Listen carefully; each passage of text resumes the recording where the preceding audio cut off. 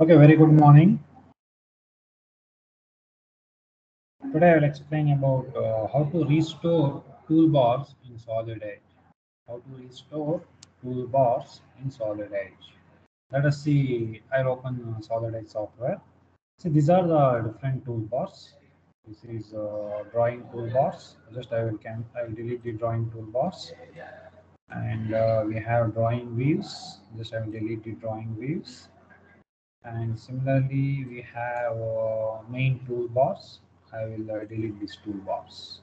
Now to restore these toolbars, so for that I will go to view, then I go to toolbars.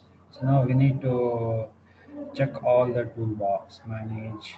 I'll check main, and similarly I'll go to view, toolbars, then I'll check drawing toolbars. Similarly I'll go to view, toolbars, and drawing views. Now we need to arrange all the tools properly. So drawing tools, just I will select this tool, I'll drag and I'll keep it somewhere here.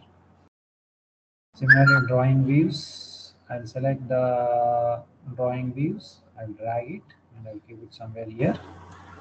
And this will be the main toolbar. I'll keep the main toolbars here. So like that we can arrange the toolbars, and also we can store the toolbars. Suppose if you not find a toolbar on the screen, we need to follow this method.